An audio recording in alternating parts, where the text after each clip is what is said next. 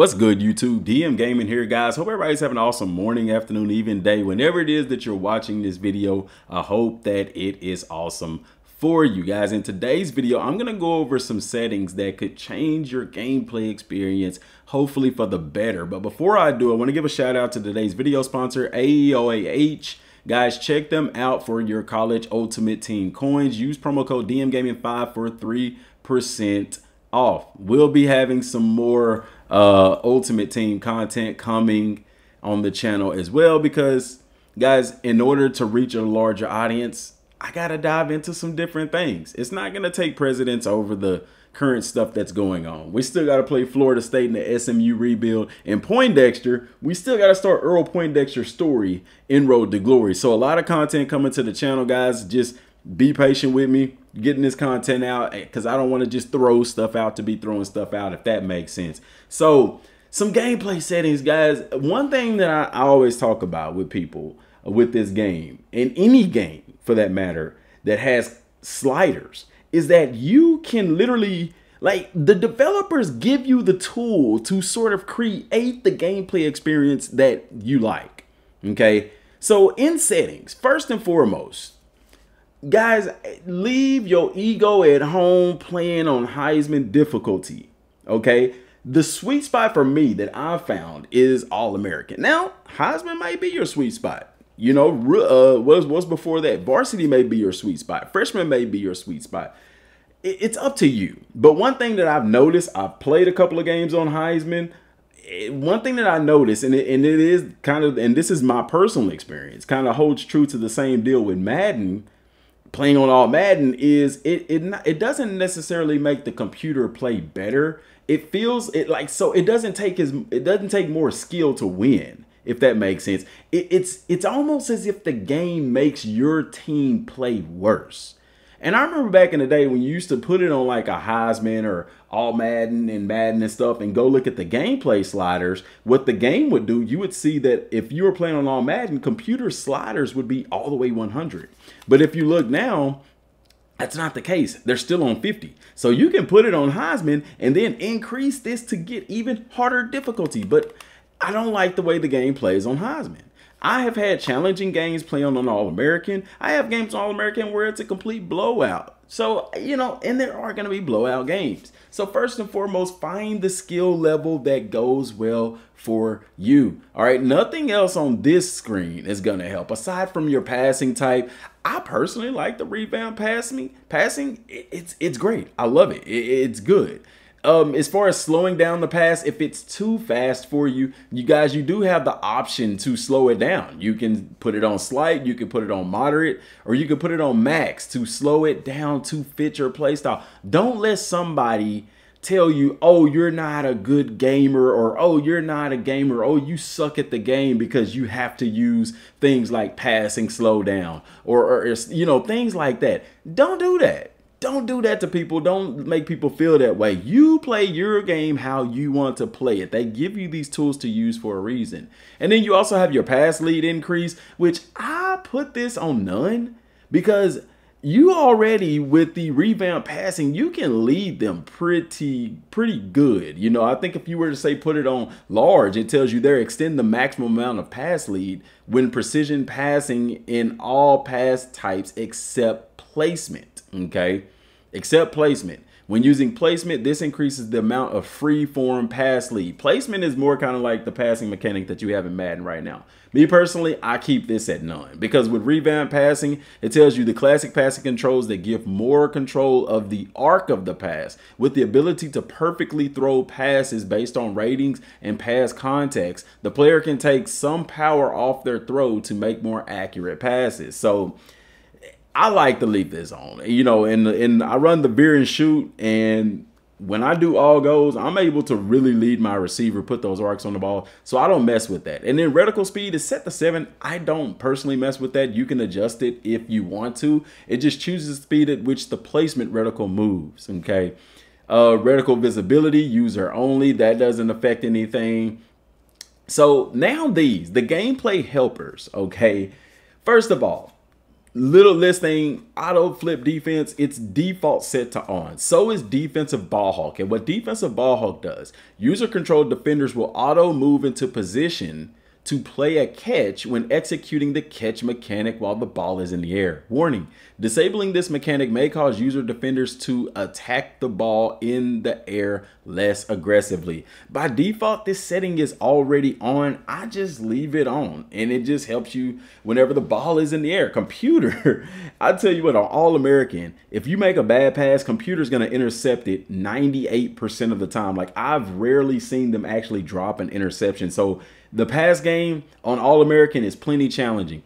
Now, this is the one that is the most interesting to me, and I think it could help a lot of you guys out because, guys, let's be real. One thing that I do see an issue with is the pursuit angles, which at first I didn't. And I did a live stream and I played the game and I was like, well, it's almost as if the players take the right angle at first. And then once they get close to the ball carrier, they get flat rather than staying on the angle that they would be at to catch the computer opponent. Now, this is only with the AI, as it doesn't do this with a user control player. But defensive heat seek by default is off. And what it does is user controlled defenders are steered toward the ball carrier when attempting to run or dive into them. So y'all remember in Madden, and I think this is on by default in Madden, but in Madden, this is what I was telling y'all why the tackling is different and why a lot of people suck at defense in this game, because they were, and even myself when I first played, I was so used to the way that tackling was in Madden. You get close to the player, you push the dive button, they dive into him, they wrap up, they tackle him. I never used the X button to make a tackle in Madden. In this game, I use the X button. Also in Madden, I learned to use the L2 button on PlayStation, which makes your player square up to the defender. And so even now, you see in my settings, this is off, okay?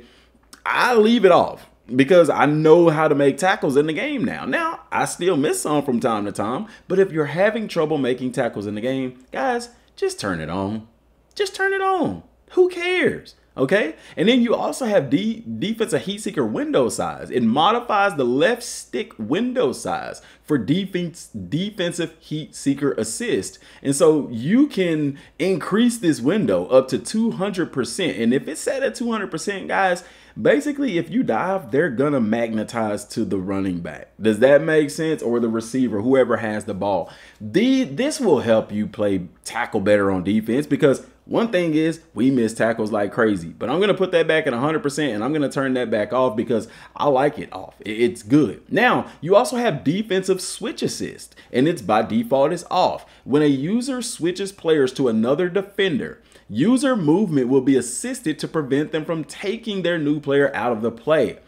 I like to have this on because one thing, and it's been off, I'll leave it off, but I like to have it on sometimes. The reason why, guys, is because I hate how whenever you switch to a player, if I'm on the defensive line and I switch to another player, I'm still doing my defensive line controls, and then all of a sudden the player I click on is out of position. It's happened before, and it is quite annoying. And if you're having that issue, turn on defensive switch assist. Guys, nobody cares if you're using that. If somebody's downing you for using it, man, tell them go argue with their mama. Like, have fun playing your game. Controlled play art isn't anything. It just shows you where you're supposed to be. And then for the guy in my comment section that keep asking about coach mode, coach mode is in the game, young man. You go and turn this on. When set to on, the quarterback will automatically throw the ball if you do not take control of the snap. Okay. Now, this is the interesting one right here. Player sliders. You have your injuries, you have your fatigue, and then this is very interesting. Player speed partiality scale.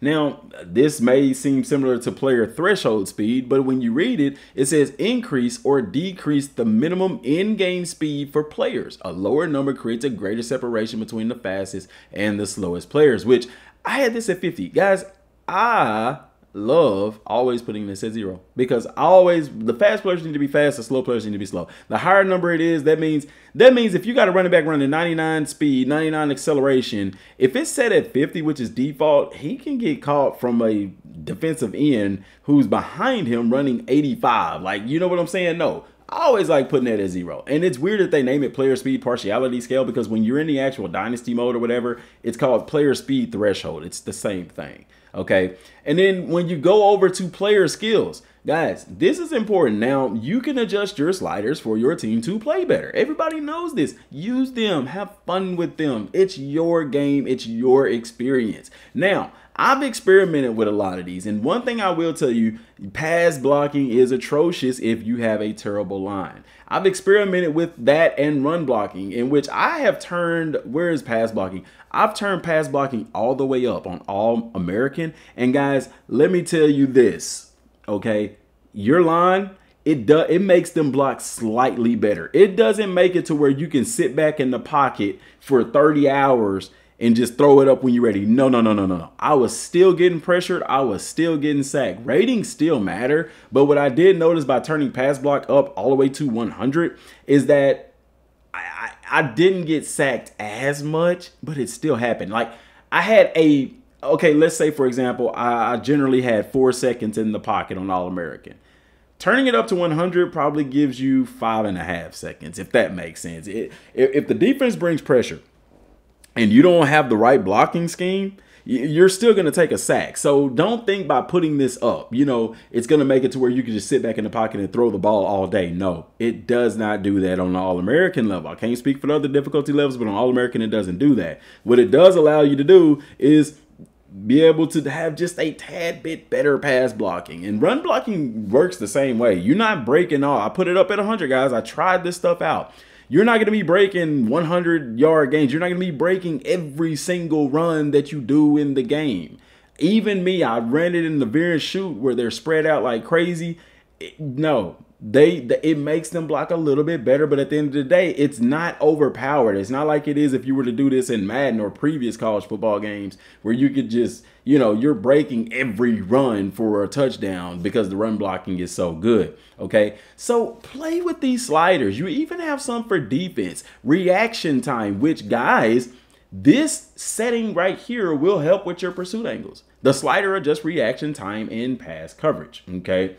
In pass coverage, to me, the secondary has good reaction time already, but I have to digress. You also have one for interceptions, and you also have one for pass coverage. The slider adjusts how effective pass coverage is. Computer, guys, I play on All-American. I don't know how. I've never played the game on varsity. I went straight to All-American. Pass coverage, you gotta know what you're doing in the pass game. I'll just put it like that, you know. And then rush defense, if you feel like they're breaking too many tackles, just raise this up, guys. Raise it up. It's there for you to use. And then you even have some for special teams.